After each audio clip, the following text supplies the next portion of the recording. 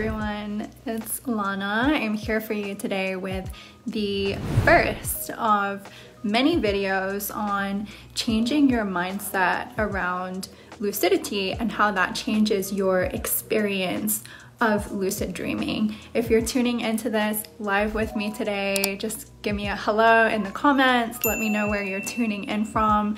And of course, I love doing these in an interactive way. So by all means, if you have any questions, thoughts, feelings, if you're resonating with what I'm going over, please let me know. Feel free to tune in, comment, let me know your thoughts, your feelings.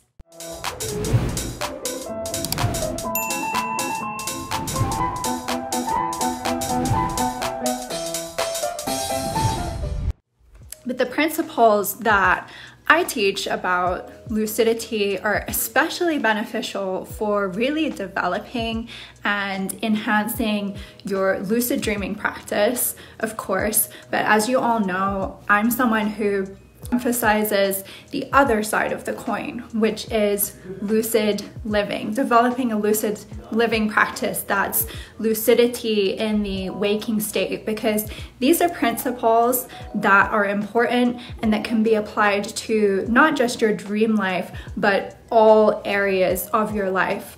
If you're manifesting in your dreams, you can manifest in your waking life. If you achieve something in your lucid dreams, this is going to support you and accelerate you actually seeing the results in your waking life as well.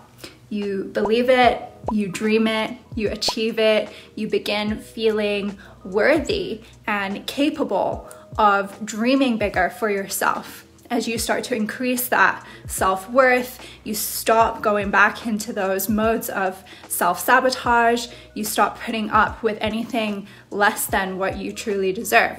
And you start living in a way where you're more likely to do things that you may not have done before, like ask for that raise, ask for that promotion, living out those experiences that you may have previously kept as just a fleeting thought or a desire, something that you didn't feel confident in going for before.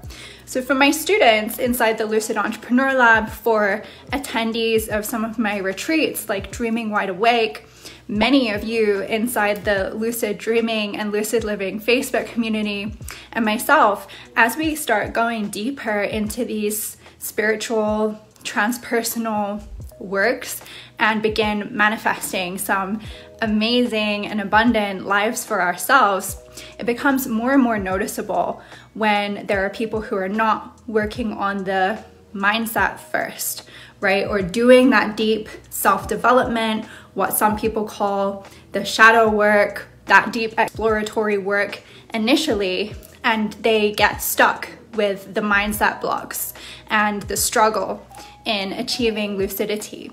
And so this is such a simple process, but this part of the process is something that cannot be overlooked if you want to eventually end up hitting those deeper levels of lucidity, those deeper levels of manifestation.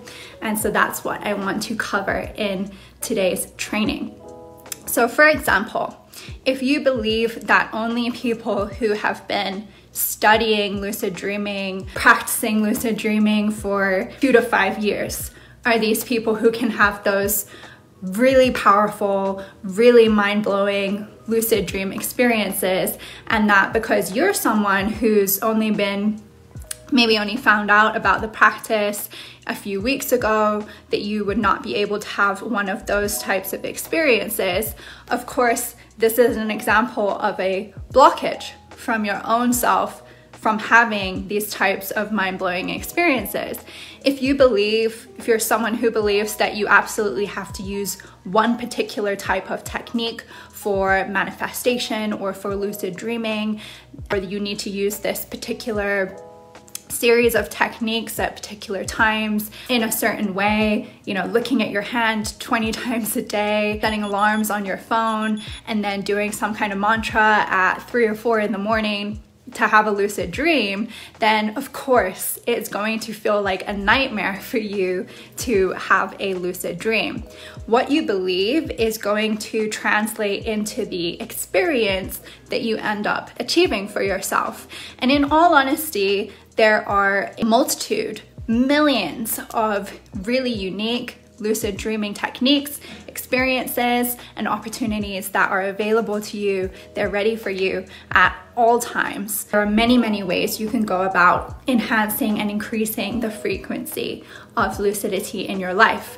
So what I would encourage you to do as step one to begin to shift that mentality about what you can and what you cannot do is start thinking about the way you're talking to yourself, or the way that your mindset is in terms of what you can or cannot achieve. Start shifting the perception of what might be a limiting belief for you or a perceived blockage for you. Start to open yourself up to the fact that lucidity can come easily.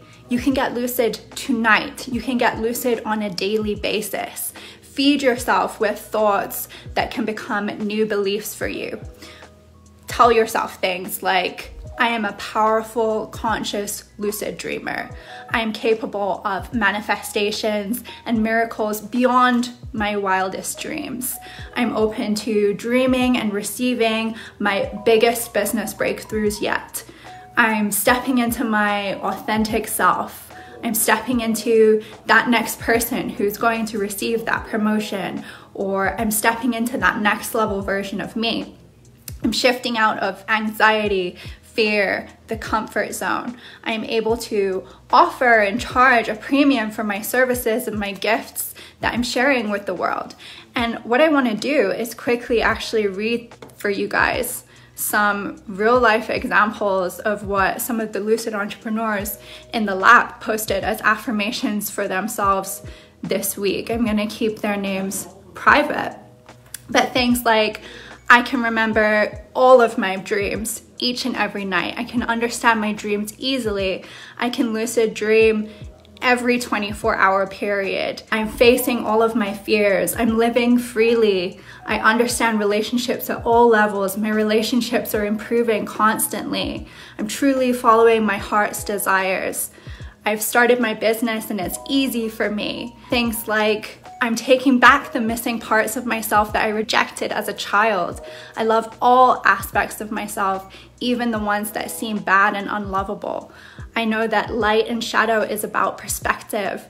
I'm courageous. I push through my fears. There's so many on here. I'm an accomplished and confident lucid dreamer. I share lucid dreaming and lucid living practices and concepts with my family, with my friends, with my clients. I'm on my way to becoming an expert lucid dreamer, and people are seeking out my expertise. I've integrated lucid dream work into my practices, and I wake up every day with fresh ideas on how to share this with the world. Some truly incredible affirmations that are coming out of my students that are much better than I could even put together. But I want to see what you guys think you should say for yourself. Start posting them today. Affirm something for yourself today in the comments that you want to start off as one of these new beliefs that will start you cultivating a type of new thought process for yourself. Start building on your belief system and start noticing how your mindset will shift. You're drawing your thoughts into your manifestation process. You're creating literal new neural connections that, of course, with new connections being built in your brain, they're going to lead you to a better outcome in your life. So step one is really shifting your experience around lucidity by looking at some of your limiting beliefs, both for lucid dreaming and for lucid living, because these practices go hand in hand. What is it that you're telling yourself throughout the day that's blocking you from entering this deep state of lucidity and abundance during the night? Or what is it that you're telling yourself during the day that's cutting you off from manifesting things bigger and better than you could ever initially imagine? What things are you telling yourself that are keeping you stuck? Where are you saying, I can't? If you believe that you're not capable of getting lucid every single night, it's not going to happen for you. If you really believe that you're not worthy of having that incredible breakthrough idea that takes you to 6 figures, that helps all of the people in your community, that drives you and lets you wake up feeling motivated, lucid, excited, then you're closing yourself off from truly receiving that. So stop living in a reality where you are starting to be the biggest blockage to your own highest potential. Step 1 is looking at that belief system, looking at your current belief system surrounding lucidity and manifestation. The next time you have a fear-based belief, the next time you have a self-sabotaging belief, the next time you have a thought that's anxiety-driven, bring awareness to that for yourself, for what it really is. Does that belief still serve you? Is it even based in truth? Where's the proof that you can't, right? Where does this thought even stem from? And sometimes when we start digging deeper into these processes, we start recognizing them for what they truly are. When they're not based in truth, these things start immediately crumbling. So are you telling yourself on a daily basis that you are a conscious and powerful lucid dreamer capable of manifesting things beyond your wildest dreams? Or are you telling yourself something along the lines of, I'm not that good at this? Because that's a thought pattern that is not based on anything other than maybe a previous thought that you decided was true, and it doesn't at all help your current situation. So let's change that starting today. This is part 1, and next week we're going to dive into how there are past experiences that can alter our present mindset, and really how to rework and rewire and rewrite some of those things for yourself to enhance your lucidity and manifestation practice. So this was part 1. Get this in your calendar for this time next week. Get it blocked off so that you can tune back into part 2. And as always, you can connect with me via my social media platforms. It's at Lana Sackwild on Facebook, Instagram, Twitter. If you're watching this on my YouTube channel, please hit the like button, subscribe, ding the bell so that you're notified of the future parts of this series. I do love receiving messages from all of you guys about what topics you'd love me to do trainings on. So as always, please feel free to leave your feedback and your key takeaways in the comments below. I challenge all of you here today to spend the rest of the day just consistently telling yourself that you are a powerful, conscious, lucid dreamer, that you are capable of manifesting your biggest, best, most abundant dreams, anything that your heart desires. I mean, why would you not do that, right? You have absolutely nothing to lose by giving it a try, and absolutely so much to gain. So have an amazing rest of your week. Wishing you the rest of the week full of big dreams, lucidity, manifestation, and abundance.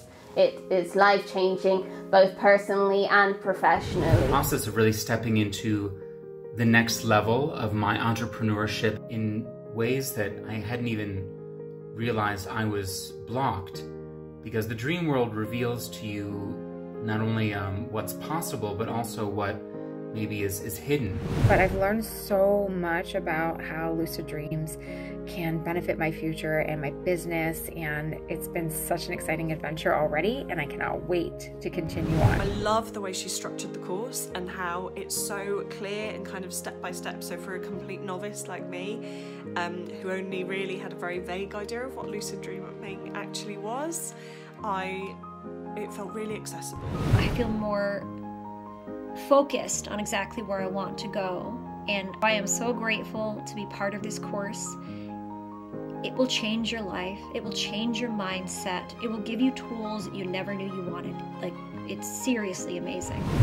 But I have to say that Lana is an amazing teacher of the class, and I would suggest anybody taking it. It's definitely scholarly, like college level kind of course, and it's an 8-week program, so check it out. Even if simply on a one-on-one basis in her dream coaching, I think that's extremely valuable. If you are on the fence, if you are thinking about getting into your dream life, I suggest getting lucid with Lana.